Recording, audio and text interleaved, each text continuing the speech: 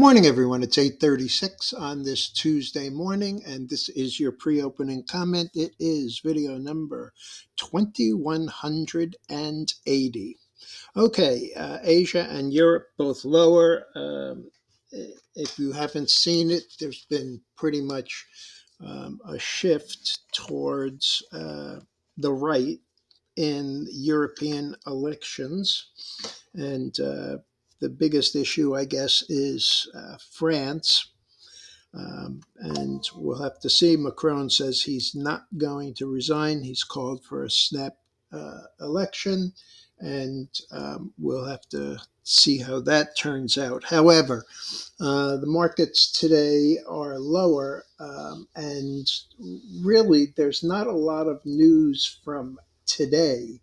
However, tomorrow is a huge day. Tomorrow we have, let's see, just to give you an idea. First thing in the morning, we have mortgage apps, which is really not market moving. But at 8:30, we have CPI and core CPI. Then we have crude oil inventories at 10:30.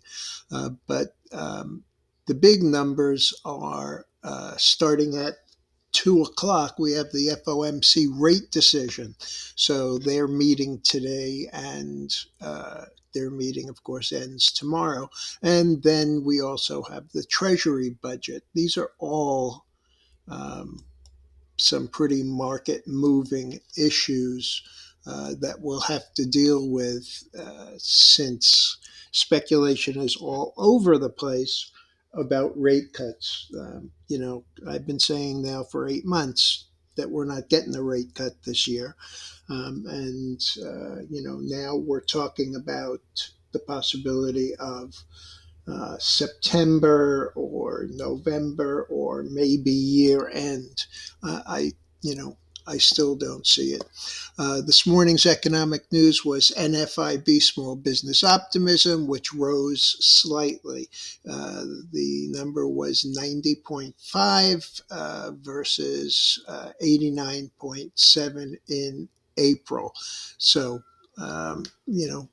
not particularly market moving.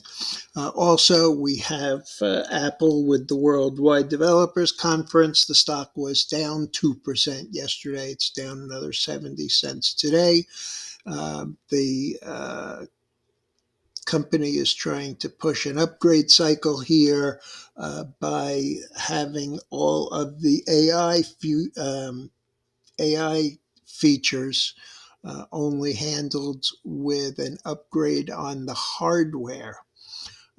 In any event, it was upgraded to buy from neutral at DA Davidson, but there is an issue with Elon Musk, who says if Apple integrates OpenAI in the OS level, then Apple devices will be banned from his companies because it represents an unacceptable security violation. DSX Technologies up half a buck this morning, pre-market on Apollo, and Kyndryl, KD, in talks for a joint bid for the company.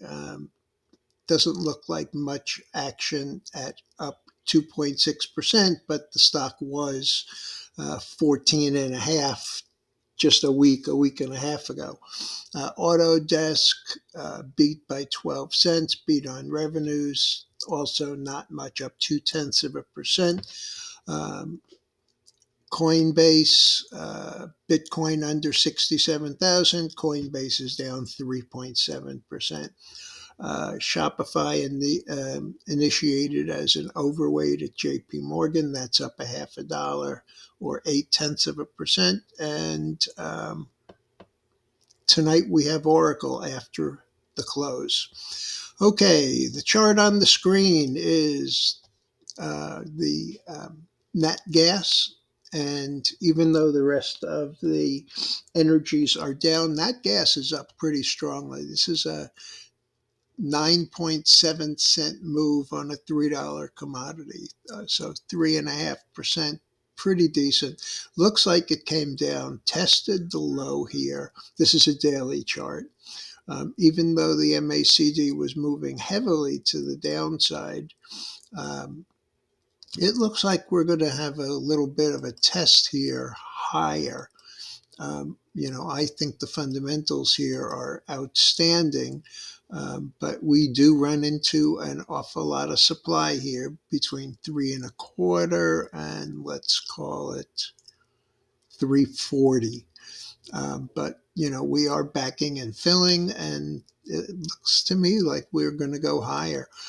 This red line is the 100-week moving average. The green line is the 200-week. But you can see the 5 and 20 cross to the upside. Now the 20 looks like it's going to, move back towards the 50.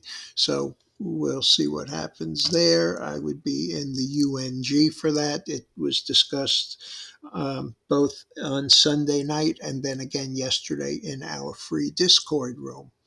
Okay, so oil down 30 cents after yesterday's big move higher.